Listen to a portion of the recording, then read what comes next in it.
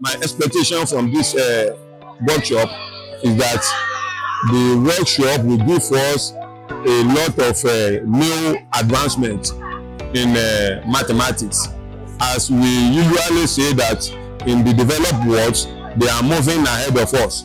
All those things that are being used in those developed world can be incorporated into our system in Nigeria, and that's my expectation here. Testimonial effectively means that what you project on a child, that child come up with an answer listening to you.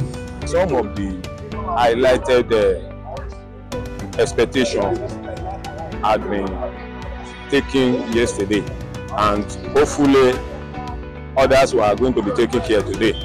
Like yesterday, we were taught how to be passionate to our students, to take them from where we know they have problems, so that we can assist them and to give them room for development in mathematics, so that it will not be scary to them anymore. Please understand that all your students who have not been well yet, there's work for them. There's hope for them. Thank you very much. There's hope for them. I really appreciate the organizer of the program, because like the little we had yesterday, since yesterday was the formal opening, the little we had yesterday, I think hopefully we are going to get more of it, since we are going to start early this morning till the afternoon.